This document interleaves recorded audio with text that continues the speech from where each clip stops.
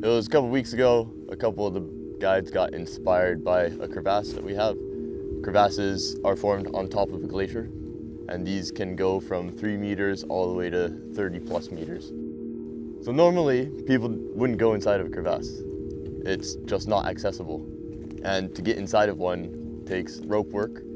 So what they did is they actually cut steps down, and then they filled the bottom of the crevasse, put up a fixed line so we can actually walk inside of it.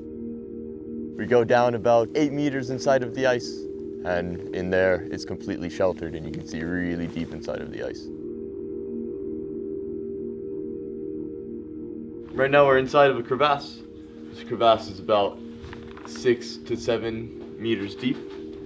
These crevasses are formed because the glacier is going down into a valley, and then eventually the valley starts to open up, and the glacier ice needs to try to expand, and this cracks the top of the glacier, creating these massive crevasses that we have. If you took syrup and you put this syrup on top of a table, it would try to expand as much as possible. The glacier is essentially doing the same thing. It's expanding.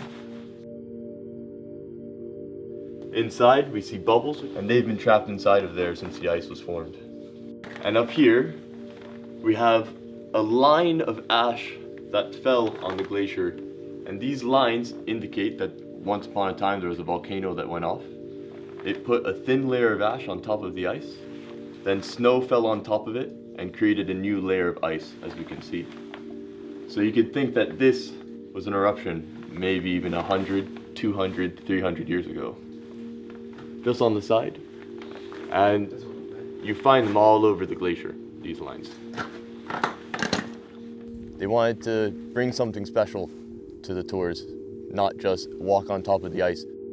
The fact that we can go inside of a crevasse like this is not something that happens all the time. It's pretty cool.